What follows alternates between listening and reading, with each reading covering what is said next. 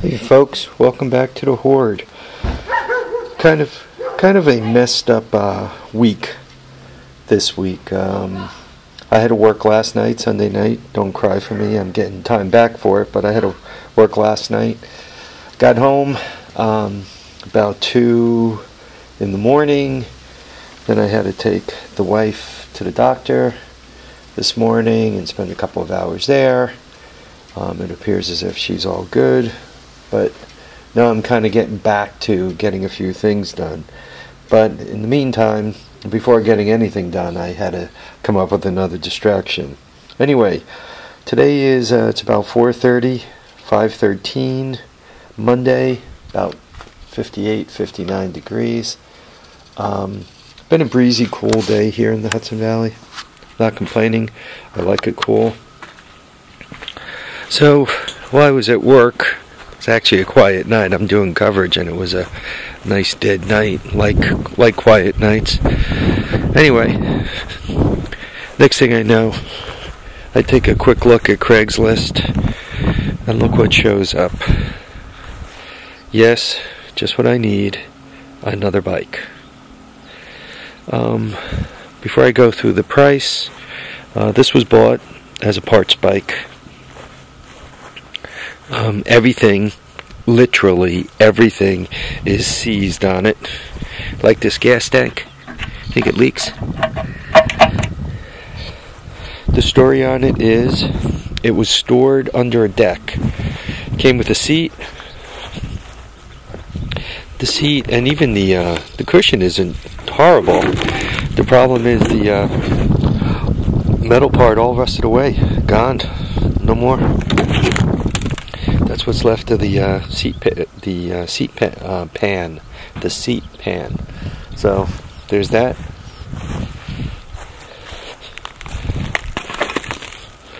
Here's the plastic is actually in pretty decent shape. Hopefully that buffs off. And it's got, I don't know why they put this cut in it, but the plastic's in pretty decent shape.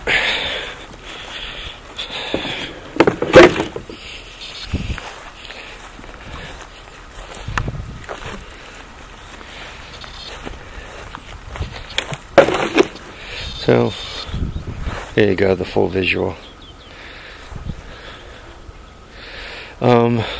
This tire, given that I can put my foot in it, I don't think it's going to live. And this tire, given that I can put a foot into it, is not going to live. The front fender's in nice shape. The headlight bucket's in pretty decent shape. It's missing pieces. Obviously no suspension, so this is just an ATC 185. I do not see the sticker. Looks like it was on here recently and somebody pulled it off. The motor is there. Let's get this off again.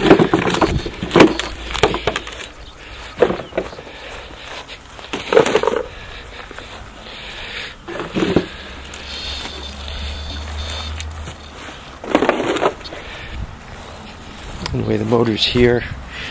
The recoil's here. Seized. Chain seized. Rear end seized. So, geez, I mean, the front fender, I mentioned it was nice. So, what did I give for this thing? I gave a $100, figuring basically I wanted the plastics, the front fender, back fender, and the recoil starter. I mean, the shifter's there, though this is an all-down shifter.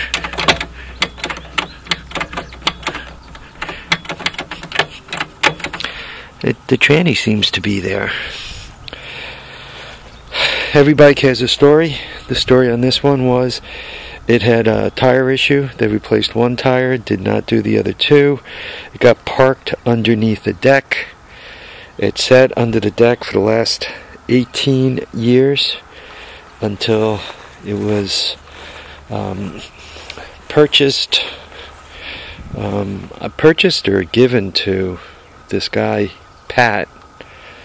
I think the guy, Pat, is a Craigslist regular. Quite regular. Now that I know who he is and I have his phone number, I could keep a little bit of an eye out for him. He says for Honda stuff like this, he's going to let me know whenever he sees it, and I'll get first crack at it. You know, maybe, maybe not. You know, stories, right? Everybody's got a story. He was trying to buy one of my Honda CT70s. I really didn't show you guys my fleet of Honda CT70s. I should show you them. They're quite interesting. There's a whole fleet of those also. They haven't made any of the videos really. It's a shame because this thing looks like in its day it was in really pretty nice shape. I mean, the tank isn't all kicked in. The frame isn't bent up. I mean, it's rusty as hell. The front forks are not smashed in. A lot of times you'll see the front forks on bikes like this pushed back to the point where the fender is rubbing on the riser bar here on this, and we don't see any of that. So it's a shame. The motor looks like in its day was in decent condition. So I gave the guy $100. Basically, I bought the plastic and the recoil from it for the $100. My thoughts are, I could probably get this engine unseized without too much trouble and get it running again. We'll see. I'm hoping the rear end unseizes because they're handy too. I paid $100 for it. Given that I can use the parts elsewhere, it was worth $100 to me. There is no way that one could economically bring this thing back to life. If one had hopes of bringing this back to life, let's assume we could get the engine unseized. You got to throw $50 worth of gaskets at it.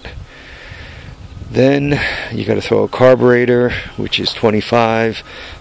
You got to throw a gas tank on it. I mean, that gas tank is done. So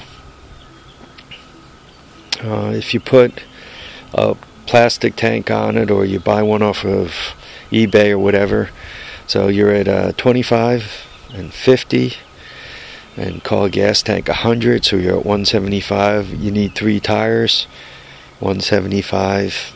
Another $150, and then you got you need a chain. I mean, you're at $3 1/4. I mean, you'd have to put $400 or $500 into this thing, and then you still got to figure out what to do with the seat. You know, you got a mess here. This would, if you got this bike for free, you could put $500 into restoring it to have a $500 bike. You might as well go out and buy a bike and not restore it. Might as well go out and buy a nice complete bike in decent shape. But from a parts point of view, the plastic and the recoil are worth that much money to me. Looks like the exhaust may live. I'm not sure. It depends how well it comes off the engine. I mean, the back of it's shot.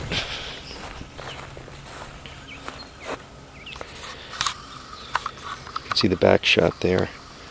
But alright, so enough about my toys. Craigslist deal, $100. Bike number 11 so far this year. Right? That guy came out of the back of the what do you call it? The Red Rider. See, I'm still recovering from swapping shifts here, so that's not a member of the class of 13. So 1, 2, 3, 4, 5, 6, 7, 8, 9, 10, and number 11 actually lives in the garage. My 185 was a little too pretty to leave outside, so she lives in here. Alright folks, live, love, and have a great time. We'll catch you on the next episode of The Horde. I don't know if it'll be today or tomorrow. I really want to stop screwing around and get that big red running, so hopefully tomorrow I'll get everything caught up that I need to catch up, then I could get to working on that. Till then, take care, and try not to let your Honda 185S's rust. Thanks for watching. Thanks for subscribing, and most of all, thanks for commenting.